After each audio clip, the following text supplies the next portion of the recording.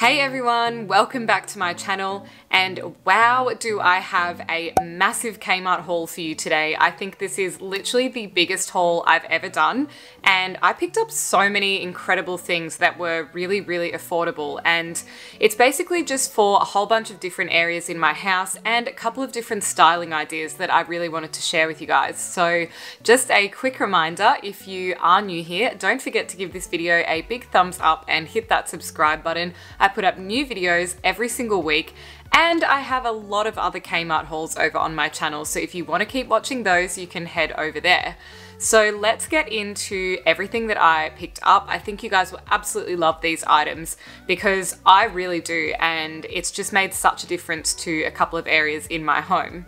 So the first thing that I picked up were some new glasses. I got these Bond highball glasses, which are kind of like that crystallized cocktail bar looking cups, and they're pretty generous, as you can see, like it's pretty much the size of my hand. And this is to replace some old tumblers I had. I had a real mix of plastic ones and other glass ones, but I really love the look of these. I have a bar cart in my house, and I've got wine glasses that I picked up at an op shop which have like this same old-fashioned kind of looking thing. So I really wanted that so that it's really nice when I'm even just drinking a glass of water, or if I have some guests over, that my house feels a little bit fancier. And it did come in a pack of 6, and I think it was only $12. So incredibly affordable if you are in the need of some more glasses. Even at the bottom of them is really nice as well. It's kind of got this star pattern on it, so would definitely recommend these. They feel like really good quality, and they do stack together, which is obviously helpful for shelf space. The next item I picked up, I have been hunting down for the longest time for all of my indoor plant babies, like this one behind me, and that is the plant mister. I wanted this because obviously it is a useful item, since I can go around and mist my plants instead of just like tipping water into all of them, but also because it's so aesthetic. It's just such a cute, again, kind of a little bit old-fashioned looking piece of home decor, and I really love that. So it's just like a little pump bottle down on the top here so that you can kind of like get the mist out, but I love this. I think it was only $5. It's literally just called the Plant Mister. It is a glass bottle as well, so it's really nice quality, and this is just to complement the little watering can, which I also picked up at Kmart, and it just makes watering all of your indoor plants a lot easier because, like I said, you don't want to drown all of them in a lot of water. Some of them just need a really light mist, especially little ones like succulents, so this will come in really handy. And I was so glad that they still had it in stock because I'm pretty sure I first saw those in Kmart about 2 years ago now. So the next item I picked up is a new pizza tray. They do have a cheaper one, but I'm going to tell you why you shouldn't get that one straight up, and that is because this one has more holes in it, and it actually makes the bottom of your pizza base crispy, whereas a different one that I had, it's got far less holes, and I already have one like this, but I just bought the second one. I don't know, I must have just been in store sometime, and it sucks. You can definitely tell when I do pizza night and there's 2 pizzas in the oven, the one that's on the tray with the more holes in it always cooks better. So definitely grab this if you're looking to do some homemade pizzas. They are my absolute favorite weekend food, and it's so much cheaper than getting takeaway, and also a little bit healthier as well.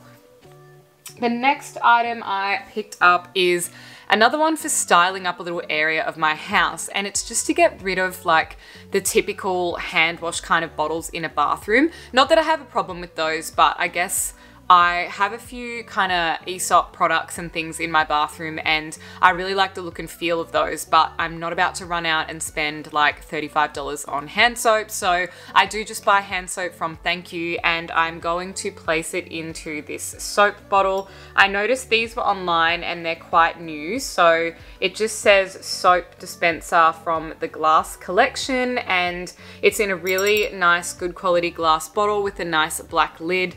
Now, this little bit on the front is not a tag or a label or anything like that. It's actually kind of like embossed on the bottle. So if you were thinking you could get this and peel it off, unfortunately you won't be able to do that, but I think it's really cute, and also you can just turn it around if you're not really a big fan of that bit either. But I think it's also really helpful to have hand soap in a clear bottle so you can tell when it's about to run out. The next item I picked up is a boring one, but an essential, and it's just a new toilet roll holder. I have to lean back to show you because it's so big, but I got it in this kind of silvery chrome color to match the rest of the decor and items in my bathroom, and simply because it is far sturdier than a lot of the other ones that I've had in the past, which continue to break, and it's just something really annoying that I don't want to have to keep spending money on. So I think this one was literally about $4, and it's just called the Chrome Toilet Roll Holder. So if you're looking for a quick and easy sleek solution, I would definitely recommend grabbing one of those. The next item I picked up is something that I already have one of in the house, but I couldn't resist buying another one because it is just too pretty to use. And that is this decorative candle. This is in lemonade and nectarine blossom. So this is in the most beautiful glass container. And I just thought it was a really great piece of home decor. And then this is the candle inside. So yeah, it's a really, really beautiful one if you kind of keep it separate or obviously together, but I really wanted another one while they were still in stock because, like I said, once you burn it, it's gone, and I really wanted to have that container sitting around my house. The next item I picked up is something that I'm going to do a little bit of a DIY project with, and that is this bottle. So I got 3 of them in total because they were $3 each. So it is an oil pourer kind of bottle thing for the kitchen. And the reason I got 3 is because I'm going to have olive oil, balsamic vinegar, and white wine vinegar. And I want to have these with the labels down the front. So I found a lady on Etsy, which is kind of like a little homemade kind of website, and for $9 including postage, I've got these beautiful like writing kind of labels that I'm going to put on it. So I will leave a link to her shop down below if you're interested in finding them. There's plenty of people on there that do that kind of thing as well, and I think she had about 15 different font types that you could choose from. So the one that I picked is a little bit kind of calligraphy looking, if you will, but there's also like capital letters and bold fonts and all sorts of stuff. So I just thought this would be a lot nicer than having like those stock standard like balsamic or olive oil bottles like sitting on my bench, because obviously they're just in the packaging they came in from Woolworths or whatever brand they are, and I just think this looks a lot cleaner and a lot more aesthetic. The next item I picked up is a newbie in store, and I really liked it. I thought it was very cute, and it is this bottle for fabric softener. So it's got a nice bamboo lid which has a little piece of string so you can pull it out. I will say it doesn't feel super airtight, but I don't think that's really important for fabric softener anyway, but I'm just letting you know if you tipped it over it would probably fall off and spill. But this was only a couple of dollars. It just has the word soften on the front of it in black font, and I'm going to fill this up with my laundry liquid. Again, I can kind of clearly see when it's going to run out, but also again, I just think it looks way more aesthetic than having the standard plastic bottle or whatever they come in. And also I can buy some larger sizes as well, which is just better for the environment overall if I'm buying in bulk and not constantly having a bunch of small plastics that I'm throwing out. And that way I can just refill this one constantly. The next item I picked up was some new gym gear. We are still kind of in summer here in Australia, so I wanted to get some bike shorts, and it's super hard to find bike shorts that are flattering. I just feel like they kind of all look a little bit wrong and awful, and every time I've ordered some online or tried some on in store, I just really didn't like how they looked on me, and I ended up wanting to send them back. But I was very surprised to find these ribbed bike shorts. I have to actually put the leg back in it because I wore them this morning, and I wore them because I am keeping them. I love them. They are called the ribbed bike short. It's going to be quite difficult to show you, but you can kind of see that they've got this ribbing material on them, and they have quite a tight, high-waisted elastic waist, and they are a bit longer in the leg, even on me, and I am 5'11", so I am definitely not short, and I thought they were just the perfect length. So I guess if you're a little bit shorter, they might be almost like down to the knee or something, but for me, they just sat really comfortable mid-thigh. They fit me perfectly, but I will say, I know normally in activewear, like you usually go a size down. So, you know, if you're normally a size 10 or medium, you would pick a small, but in this case, just pick your exact true size. So in these, I got a size 10 and they fit me perfectly. I definitely would not be able to fit a small or an 8 in Kmart because they really do structure them to typical Australian sizing, I guess, but they are great. I already wore them this morning to Pilates and they're really nice and lightweight, and I think they were only $15 or something. So an absolute bargain if you need to find the perfect pair of bike shorts that won't break the bank balance. The next item I picked up is something that I have wanted for a little while, and that is a pair of white sneakers. So I got these ones called the white Flyknit sneakers, and these are made from recycled materials and manufactured using recycled materials. This is what the sole looks like. Again, I think I've said this in previous hauls, but I always size down for my shoes in Kmart. So I'm normally a size 10, but in Kmart shoes, I wear a size 9.